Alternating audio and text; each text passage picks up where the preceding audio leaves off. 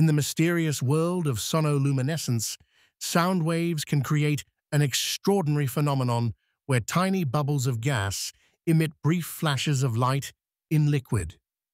When powerful sound waves pass through water, they create areas of high and low pressure that cause microscopic bubbles to form and collapse.